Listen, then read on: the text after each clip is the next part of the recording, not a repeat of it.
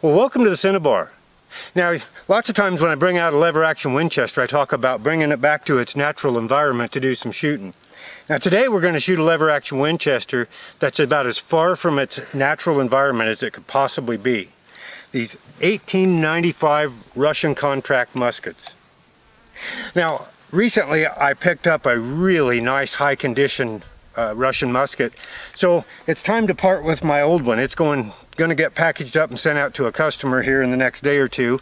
So I just couldn't pass up the opportunity to bring it out here and shoot it one last time before it goes away. Before we do, let's talk a little bit about muskets, because every time I do an episode on a lever action musket, I get comments from people saying, well, that's not a musket. It doesn't load from the muzzle. It's not a smooth bore. And while the early muskets were smooth bores and they were muzzle loaders, that doesn't mean that they all are. Musket doesn't mean a smooth bore muzzle loader. Musket is a term for a military style rifle. Typically a full wood with a bayonet lug. You know, they're just set up for military use, and that's what constitutes a musket. There are Winchester muskets in just about every lever action variety, 66, 73, there's even a few 76 and 86 muskets, a few 94 and 92 muskets, and a whole lot of 95 muskets. There were several different versions of the musket 1895 Winchesters. There's even Marlin lever action muskets, there's Savage 99 lever action muskets. So, you know, if you have that misnomer that it has to be a smooth bore muzzle loader, that's not the case at all. There's a whole lot of more modern muskets out there. Okay, so let's talk a little bit about the Russian contract muskets. Now, I'm not going to go into great detail because there's been a lot written about them. There's a fellow by the name of Michael Carrick who wrote a chapter in the Cassab and Dunbar 1895 Winchester book that's really fabulous. And just by chance, it was Mike who I bought this particular high condition musket from just recently. Great information in that book, and if you're interested in the muskets themselves, that whole chapter, there's some great pictures and great history. Mike's a firearms historian and author, so he really went all out, and actually some of the stuff that I have here on the table is pictured in that 1895 book as well. So most of us know kind of a little bit about the 1895 Russian contract musket, that the Russians were really needing rifles bad when World War I broke out.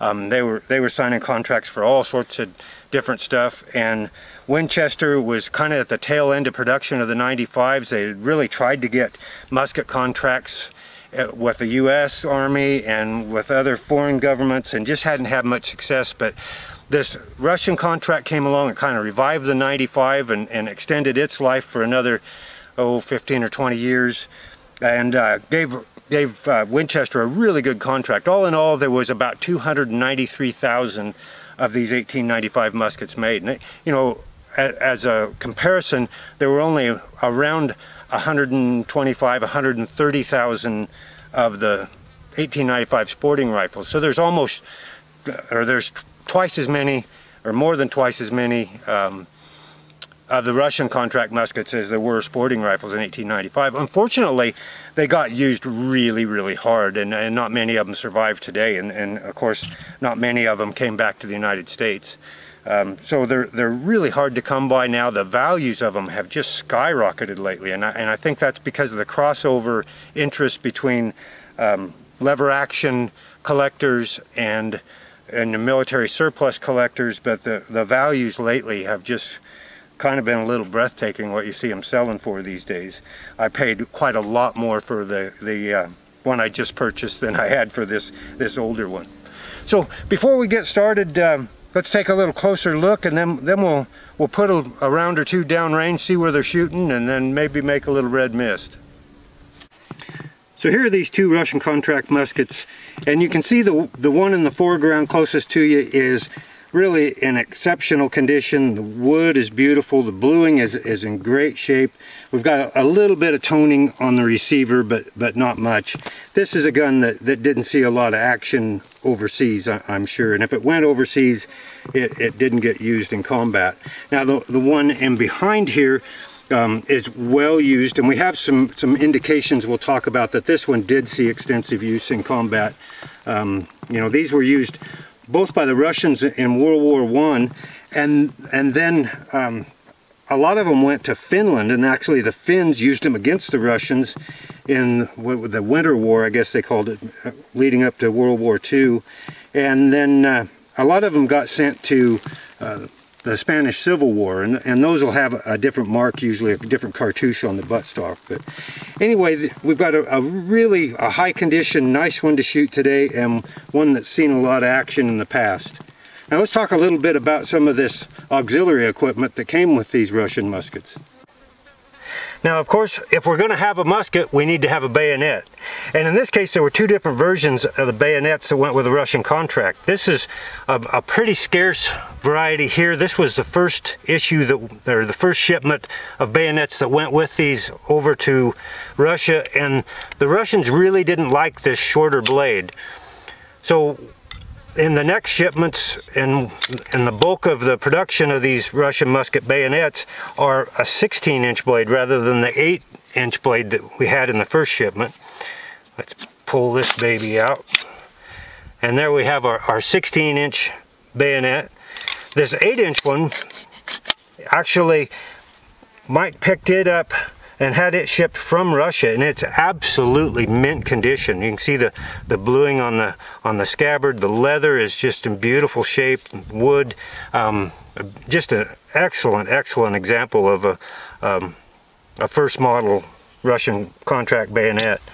And then of course they had a pull-through cleaner in the buttstock compartment, and this tool is a very hard one to find, and it still had this one in the musket that we just bought. This is a dandy little multi-tool for working on these muskets in the field. Predates the Leatherman by quite a lot. And then of course you probably see on these muskets that's feature that's really distinctive, and that's these clip guides here. And so the Russians were using the Mosin Nagants, or Nagants, or however you pronounce that, and they had a stripper clip. And so we have this same stripper clip that works in these clip guides here. So they machined out part of the receiver and put these clip guides on, and then this Mosin stripper clip fits right in there in those clip guides. So this is one of those rifles that has both a magazine and a clip. So we can't get in trouble with our terminology on this one. Okay, so we've kind of looked these over, and it's time to maybe go ahead and take a few shots with them. Okay, so first off, we're going to take one shot with each of these old muskets and just see where they are on paper before we go wasting a bunch of ammo chasing jugs around.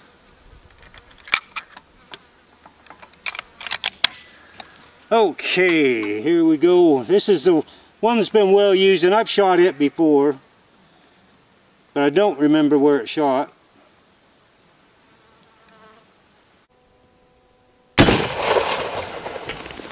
Okay, let's go see where we are.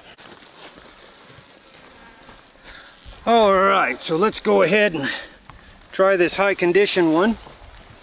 Been kind of looking forward to shooting this old girl.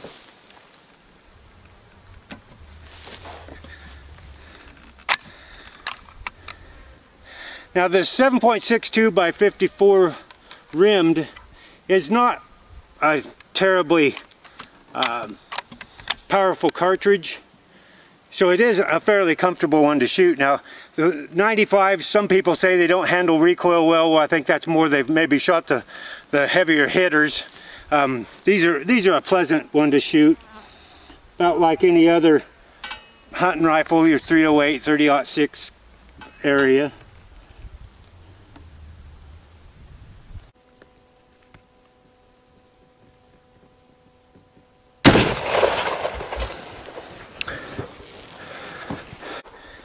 Okay, we'll go see where that one's hitting, and then we'll set up some jugs.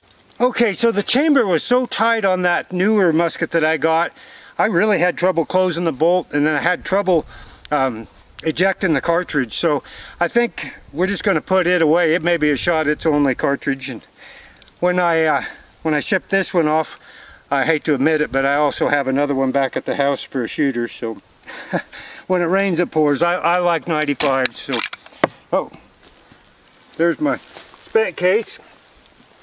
Okay, so now we're going to put in this charge of 7.62 by 54 with our stripper clip.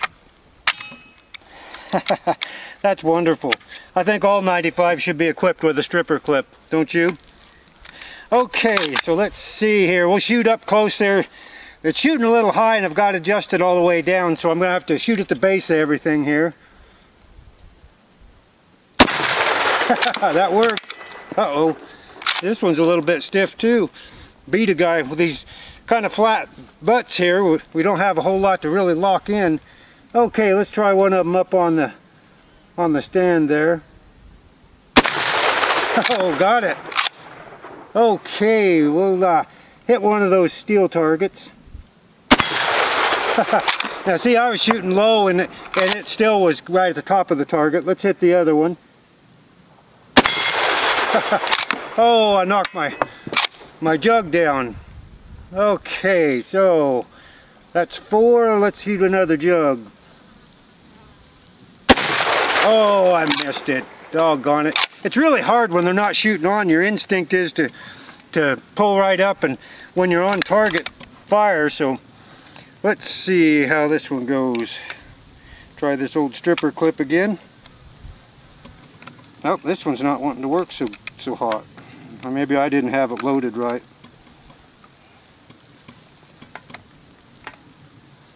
What is going on here?